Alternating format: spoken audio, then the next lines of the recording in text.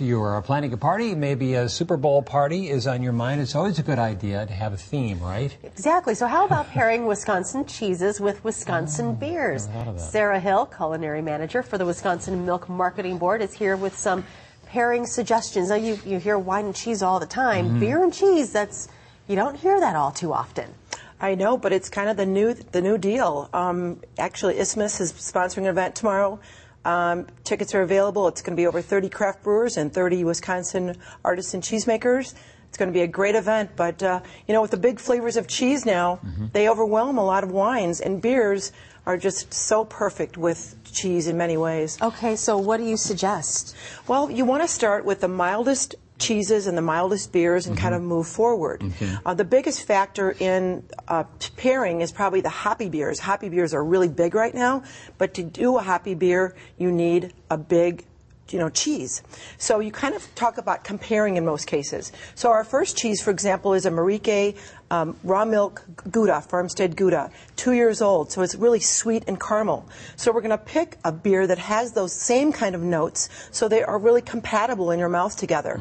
And the great thing about beer is that it has the carbonation, so it kind of lifts the flavor and the fat off your tongue, so you can kind of even try it again in your mouth. And they really create these wonderful flavors, almost making each other taste better.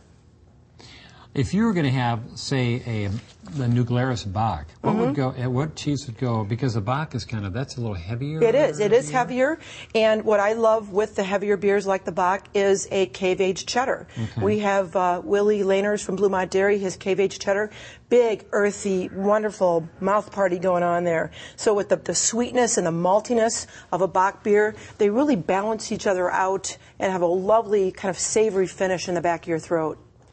Is there any cheese that you should just not pair with a beer?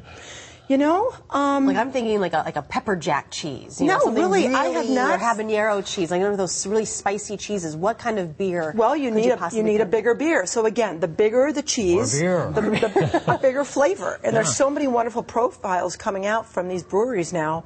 So they really kind of always match. I haven't found one yet that I could not, a beer yet that I could not find a great cheese with.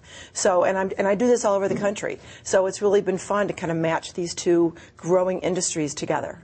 You're talking about growing industries, brewers in Wisconsin and cheesemakers. It's huge. It is very huge, and it's they're mirroring each other in what's happening with the artisan cheese, with craft brewers, and they kind of all start with products of the earth and grass and grain. So they really reflect a lot of the natures of each other's characters, and in turn make great partners in tasting.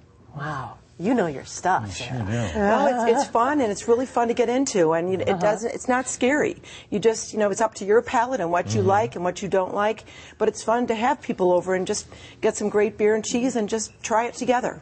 And if you have any questions about the pairings, you can see Sarah. She's sharing her pairing prowess at the Isthmus Beer and Cheese Festival. That is tomorrow. The event is at the Alliant Energy Center. That's in the exhibition hall.